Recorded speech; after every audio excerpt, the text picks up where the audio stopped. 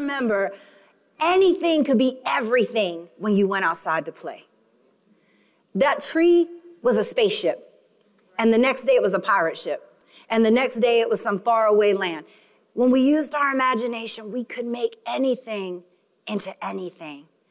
So every Christmas, I'd ask my parents for the Barbie dream house. Every Christmas. And every Christmas, my dad would say, you have a house and you can dream. And it was not funny at the time, but after about the third Christmas that I heard that, I said, you know what? That's just what I'm going to do.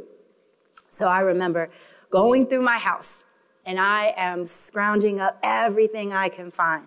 So don't want to date myself by saying way back in the day. I'll just say in a little bit ago. There were these dryer sheets, fabric sheets that my mom used to get. It was in a box like this, and Barbie fit perfectly in that box. And I would put her in there, and that would be her bed. Now, the sheets were thin foam cushions, probably horrible for the environment. It's probably why it's 30 degrees today. And they smelled really good. They made great blankets for Barbie's bed.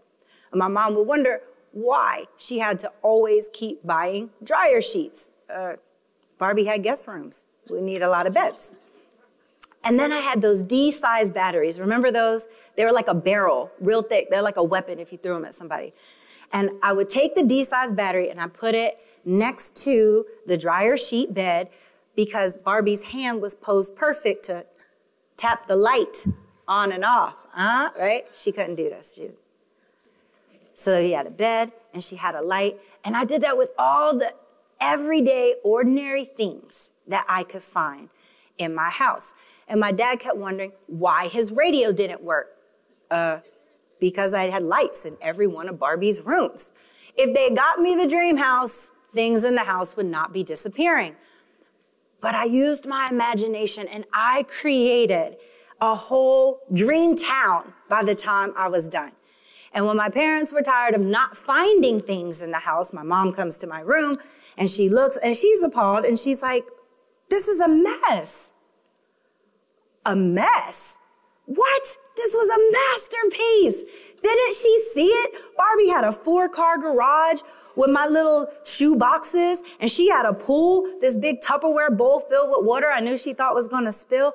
And I was explaining to her, Mom, look, this is beautiful. It's a masterpiece. And she was like, no, it's a mess. My mom couldn't see what I saw because she didn't believe what I believed. See, it wasn't her vision for those things in the house. To her, it was ordinary, random, plain. But to me, it had possibility and purpose. As the creator, I saw a masterpiece.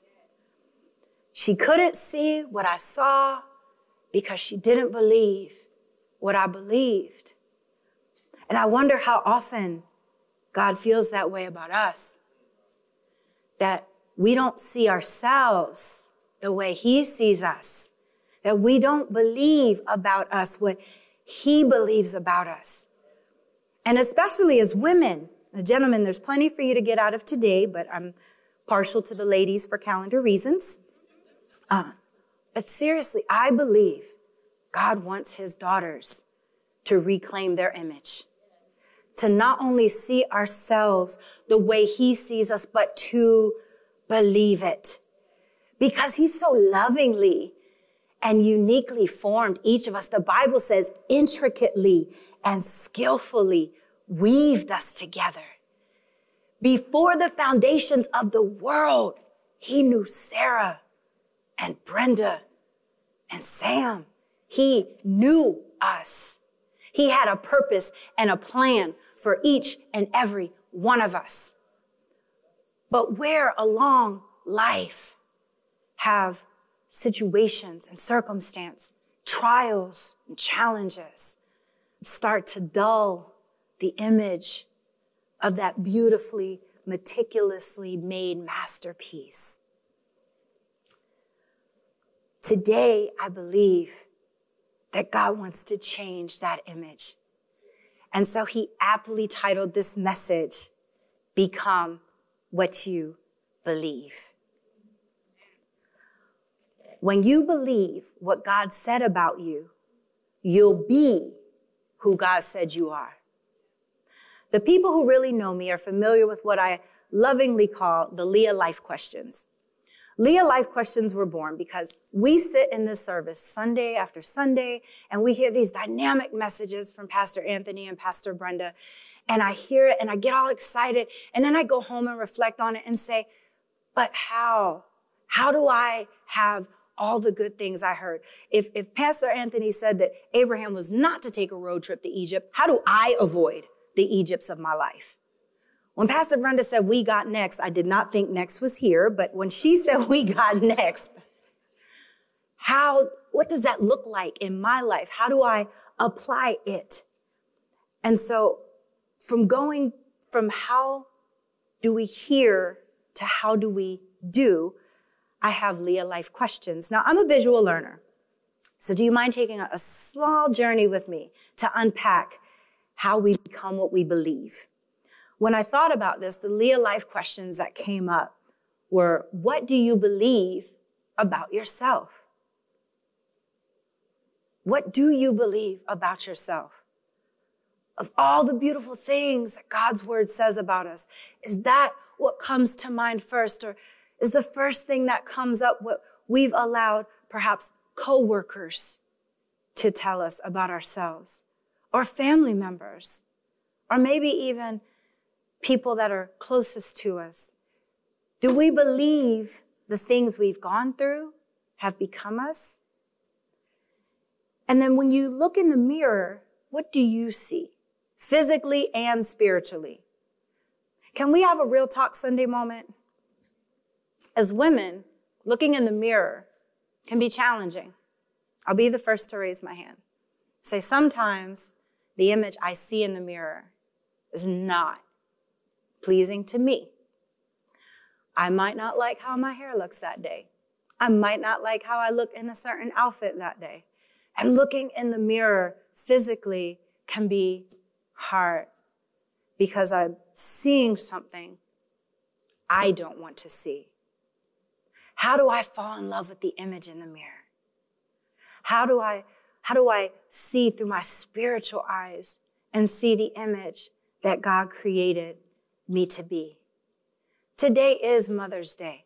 And as much as we celebrate it, there may be some of us where today is a little hard.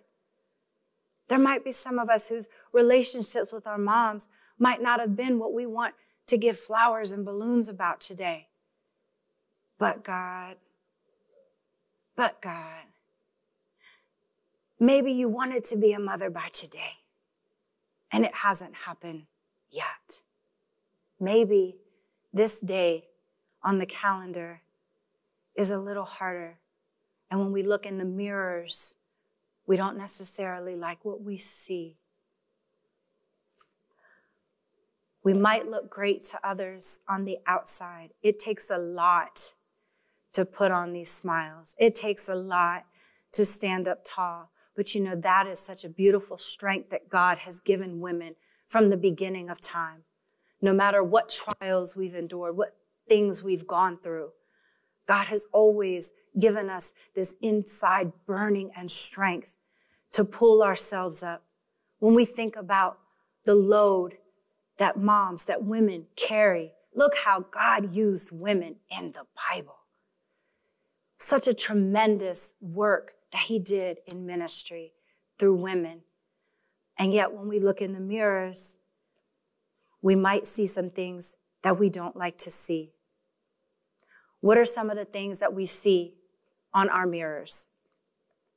Perhaps we see not enough, depressed, hurt, broken, lonely, fearful, insecurities, anger, resentment, disappointment, guilt. What we see is like a magnet, and it draws us towards it. So what's in your mirror? Are we looking at distorted images of ourselves in the mirror? When we see those things that are not like God describes us, then it's a distortion. And it's time to get a new mirror. It's time to see royalty. Now, I can't see all the faces, but I think I see a couple going, royalty? Did I hear you say royalty? Lea, you don't know what I've been through. What I've been through is not royalty. People don't treat royalty this way. Royalty doesn't do some of the things I've done.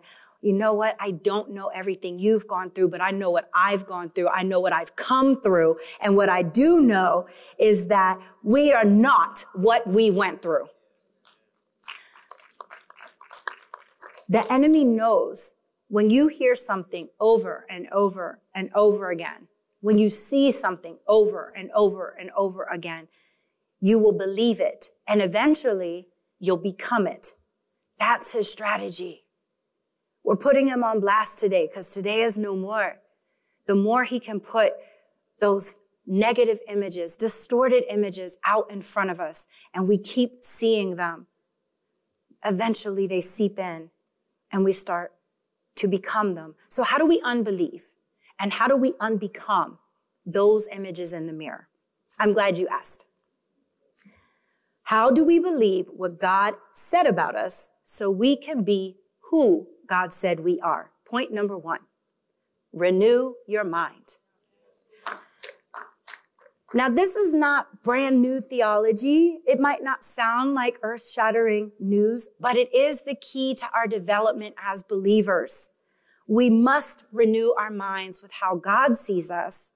So let's look at Romans 12:2. And I like the Amplified because it amplifies. And do not be conformed to this world any longer with its superficial values and customs, but be transformed and progressively changed as you spiritually mature. Let's pause right there. There's freedom right there, friends. See, God isn't expecting an overnight change. He said progressively changed. So we can let go of the weight and the unrealistic expectation that we're going to get everything right every time. No, he said progressively changed. So we could start shouting right there. We have a process. Oh, Pastor Anthony just said earlier this week, trust the process. God takes us through this process. So be transformed, progressively changed by the renewing of your mind, focusing on godly values and ethical attitudes. I love how God gives us the answers to the test. He's so good to us. And when we ask the question, how do we renew our minds, God? There's the answer. By focusing on godly values. Those things we saw in the mirror earlier, those aren't godly values. Those aren't ethical attitudes. That's a distorted image. So that's our clue right there. That's not what needs to be in front of us. So that you may prove for yourselves what the will of God is, that which is good and acceptable and perfect in his plan and purpose for you.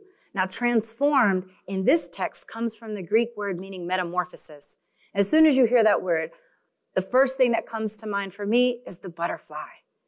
Metamorphosis butterfly, the little creepy crawly caterpillar, and it's inching along, and it goes into the cocoon, and it's dark and it's cramped, and then it emerges, the beautiful butterfly.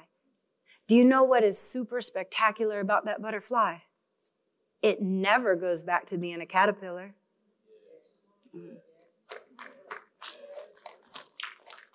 Metamorphosis refers to a process that leads to an outward, permanent change. Now think about this. Same scripture from the Message Bible. Don't become so well adjusted to your culture that you fit into it without even thinking. Instead, fix your attention on God. You'll be changed from the inside out. Readily recognize what he wants from you and quickly respond to it. Unlike the culture around you, always dragging you down to its level of immaturity, God brings the best out of you, develops well-formed maturity in you. Right? Okay, one more time. The New Living Translation. Lea, why are you showing us the same thing in all these different translations? Because God is so dynamic that we can't always take him in one time. I told you the application piece here. How do we do these things? So we have to look at how God has shown us the way to do this, all these different ways. So New Living Translation. Don't copy the behavior and customs of this world. I love it because it's plain. God said, don't do it. So let's not do it. But let God transform you into a new person by changing the way you think. Then you will learn to know God's will for you, which is good and pleasing and perfect. Now that's a shouting scripture right there. Number one, he gives us clear instructions. Don't do this. Let me do that. You do this, and then. It doesn't get any plainer than that. God's will for us is for our minds to be transformed, an inward work that results in a permanent outward change. What we take in on the inside to be permanently reflected on the outside. A butterfly that never goes back to being a caterpillar. So let's take a quick inventory. Do we see and hear more of what God's word says about us, or are we hearing and seeing more of what the world and external things are saying about us? Are our mirrors reflecting what we've allowed other people and situations to convince us we are versus what God has made us to be? Don't answer, just look here, look this way. It's okay. It's transformation day.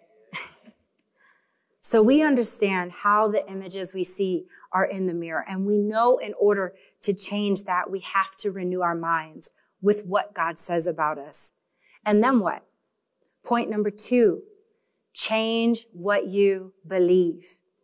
Look at what happens here in Matthew 9:27-30 in the Message. This is awesome. As Jesus left the house, he was followed by 2 blind men crying out, "Mercy, Son of David, mercy on us." When Jesus got home, the blind men went in with him. Now that's a bold kind of move right there. That Jesus is at his home and they followed him in his house. Jesus said to them, "Do you really believe I can do this?" And they said, "Why, yes, Master." He touched their eyes and said, "Become what you believe." It happened and they saw. Become what you believe. Now you have to understand what happened earlier in this chapter. This is where I geek out over the word of God and how awesome God is in building things. So chapter 9 of Matthew, right? We remember the woman with the issue of blood. She pressed her way through the crowds to get to Jesus. Jesus was on the move, all to touch the hem of his garment. Why? Because she believed. She didn't need to talk to him. She didn't want to bother him. She knew if she could just get to his hem, she believed that much that she would be healed. And she was. But why was Jesus in such a hurry? Where was he going? Right before she touched him, Jesus was talking to a Jewish leader whose daughter had just died. And the Jewish leader said, "If you come, I know she will live." She was already dead. But this leader believed that not even death is final when Jesus shows up. And if you would just come, I know she will live. So Jesus is on the mission. He's going through the crowds. The woman with the issue of blood, she believes, she touches him. He gets to the house and there's all these people there. I love the Message. It says they were bringing casseroles. There was a wake going on. Why? Because the daughter had died. Jesus sends everyone out of the house. Why does he do this? Because they were filled with disbelief. They were ridiculing him, almost like, well, you're a day late and $1 short. She's already gone. No, Jesus couldn't have that disbelief in the house. Look at the pattern here. When people believed, Jesus moved. When people believed, miracles happened. When people believed, the power of God showed up and changed things that nobody thought could be changed. And so he kicks everybody out. Then he raises the little girl back from the dead. So he's done all that. He's put in his 8 hours. He's done a lot of work. And now he is on his way home. And that's where these two blind men are, as if he hasn't done enough. But let's look at this one more time in the Passion Translation. I love this translation because it comes right from the lens of the heart of God. It says, as Jesus left the house, referring to the Jewish leader's house, two blind men began following him, shouting out over and over, Son of David, show us mercy and heal us. And they followed him right into the house where Jesus was staying. So Jesus asked them, do you believe that I have the power to restore sight to your eyes? And they replied, yes, Lord, we believe. Then Jesus put his hands over their eyes and said, you'll have what your faith expects. And instantly they could see. What brought the sight back to their eyes? They believed. Now the Bible tells us all kinds of ways Jesus has restored sight before. But this time, he didn't just spit on them. He didn't put mud on them. He didn't snap his fingers. He asked them, what do you believe? And it wasn't until they believed. Then he said, you'll have what your faith expects. They believe, then they're healed. Their faith expected sight because they believed Jesus could restore it. What does your faith expect? Does it expect the distorted images in the mirror because that's what you have come to believe about yourself? In order to believe what God has said about you, you have to, point 3, create a new lens. To see ourselves the way God sees us means we have to clean that old negative, distorted lens and create new God lenses. So how do we do that? Romans 10, 9 through 10. We know this as the salvation scripture. If you confess with your mouth that Jesus is Lord and believe in your heart that God raised him from the dead, you'll be saved. For with the heart one believes and is justified, and with the mouth one confesses and is saved. This is not just for salvation. This is the God formula for how he does everything. Believe, then speak. How did God create the world and everything in it? He knew he wanted fellowship with his special creation. He believed it in his heart, and then he spoke, light be, and light was. Job 22:28 in the Amplified says, well, you will also decide, believe and decree a thing, confess, and it will be established for you. This is how we create the new lens. We believe what God says about us, and then we confess it over and over and over again. Like the blind men who cried out to Jesus over and over, have mercy on us, until we see it and become what we believe.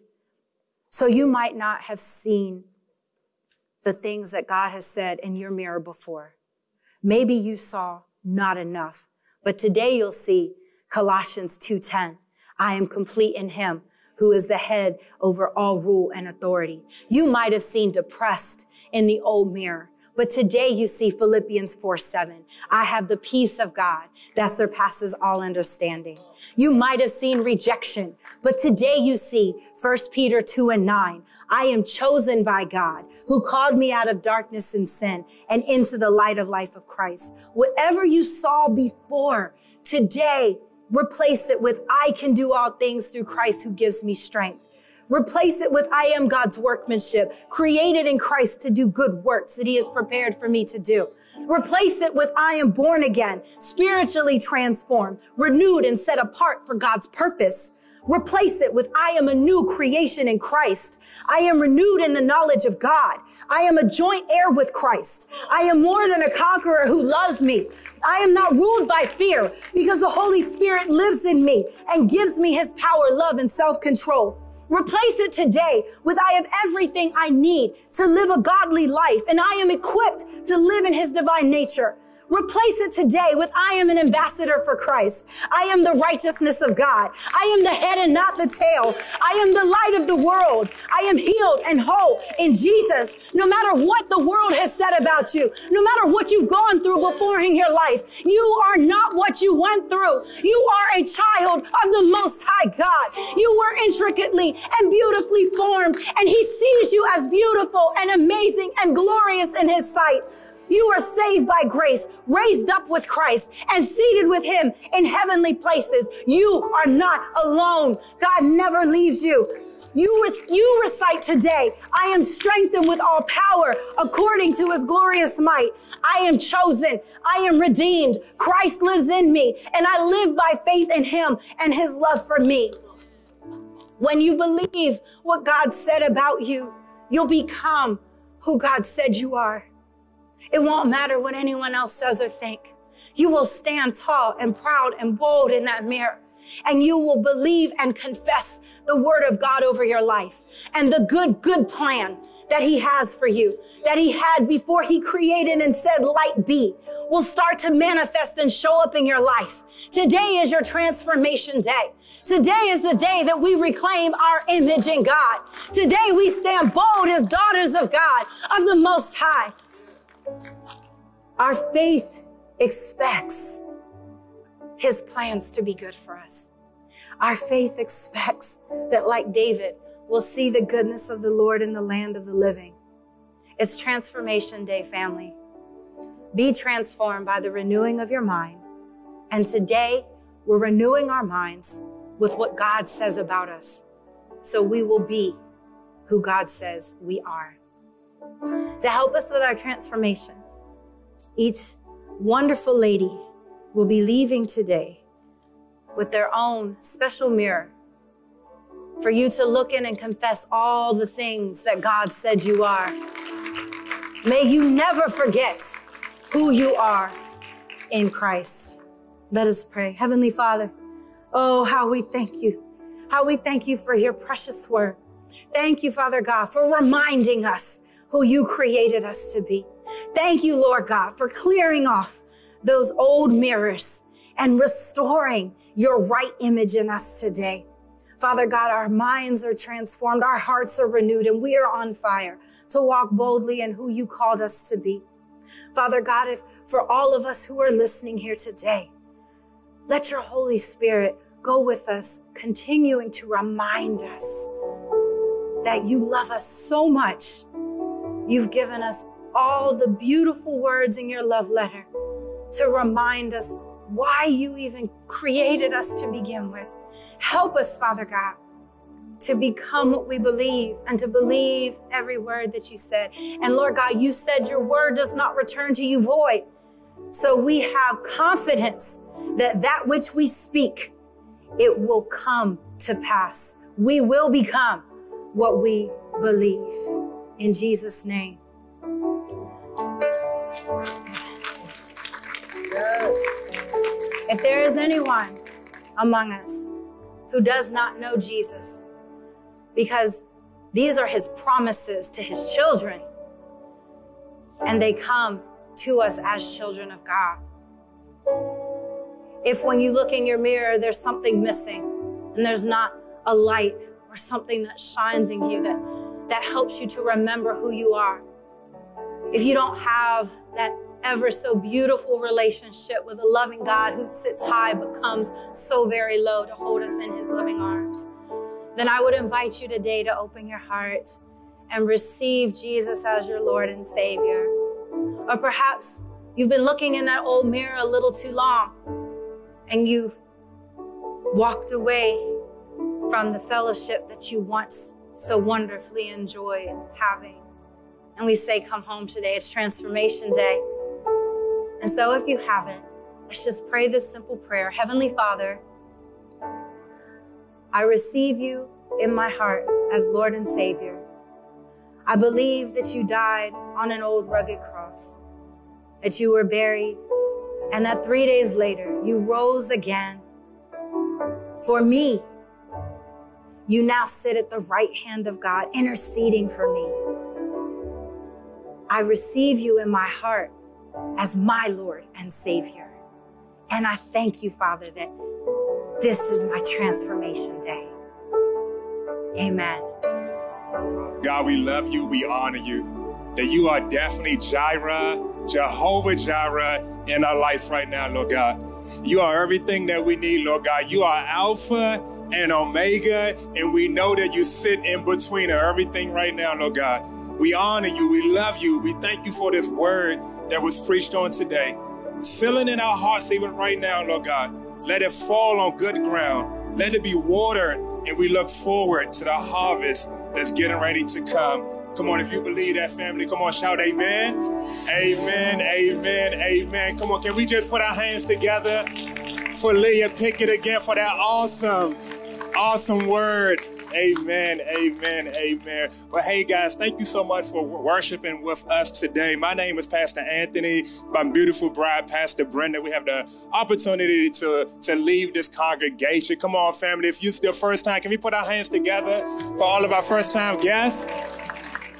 Well, hey, maybe on your way in, if you haven't, please grab a Connect card. One of the great ways to connect with us here at Celebration Church. Maybe you have a prayer request. Hey, maybe God just moved in your life and we want to celebrate that. Or maybe you're even looking to get connected to the house. Definitely fill out the Connect card. Drop it in the box. Come on, we got an amazing team that's waiting to connect with you. Amen? Amen. Well, hey, let's stay in this posture of worship with the bringing of our tithes and the giving of our offering. The ways will be on the screen for all of you guys, safe and secure. We always love to say that, but family, what I love about the congregation, here's what I love about, and I thank you guys so much for your generosity. Thank you for your obedience, even as Pastor Brenda mentioned even early in the service. Thank you so much for your yes. This Mother's Day, we had a special opportunity to partner with the Carpenter Shelter that's located right there in the city of Alexandria, one of the longest running shelters in the city of Alexandria. And we were able, hear this, through your giving, through your obedience, we were able to team, and through your giving, we were able to partner with single mothers that they're able to celebrate, not just receive the love of Christ from you guys, but also meet them with giving a blessing bag so they can enjoy their Mother's Day on today, that they feel well, they feel welcome, they feel loved, they feel cherished. Everything that Pastor Lea preached about earlier, about looking into the mirror. Hear this, family. This is what I love. This is what I love about our church so much. Through our obedience, those individual women are able to look into a new mirror today and say, you know what? God loves me. God has called me. God has a purpose. I just want to say thank you. When we continue to lean in with our obedience through our generosity of giving, hear this, family. Hear this. You're making a difference. You're making a difference. Amen. Let's pray over the offering. Father God, we love you. We honor you. We thank you so much that through this offering, we lift it up to you even right now, Lord God. And only what you can do, Lord God, that you can bless it. We ask that you begin to move through this vehicle of Celebration Church, that for every need that needs to be met, Lord God, we ask that you begin to take the offering. We ask that you begin to take the giving and the tithe. And we ask that you bless it, you multiply it. It's in the name of Jesus Christ. Amen. Amen. Amen. Amen. Ladies, get excited because sisterhood is coming up. Sisterhood is May the 21st at 11 a.m. and we will be having brunch. Come brunch with me on May the 21st. The portal opened up today and we have a limited amount of seats, so please register. You can register through the QR code that is being provided for you. I am looking forward to brunching with you, ladies, on May the 21st at 11 a.m. And we also have childcare available for only $10. And it's on a Saturday, so you get to bring the babies, drop them off, and then brunch. Come on, awesome. Fellas, come on, we gotta wait till June, but the ladies, you're gonna definitely get to have your good time, but that's gonna be awesome. But I got one more announcement to share with you guys. Speaking about serving, come on, the 5th Sunday of this month, come on, somebody say Serve Sunday.